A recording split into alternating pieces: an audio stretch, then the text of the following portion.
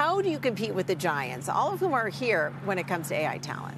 Well, we've picked some really interesting places to invest when it comes to AI. One of the things that we've really focused on is image, video, and 3D generation, where Snapchat is really differentiated as a camera with people making billions of snaps every day. And so building our own image and video models, especially models that are small enough to run on device, is a real competitive advantage for us because it allows us to bring this technology to hundreds and hundreds of millions of people without the cost of running that server side. So I think we've picked some really interesting places to compete.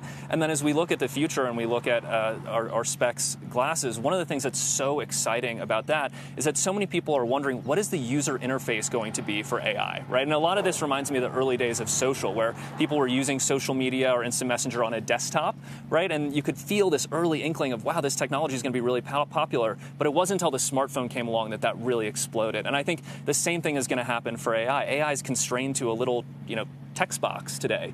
But when AI is actually contextually aware and in the world with you, I think it's going to be incredibly powerful. And that's a place that we're really focused on.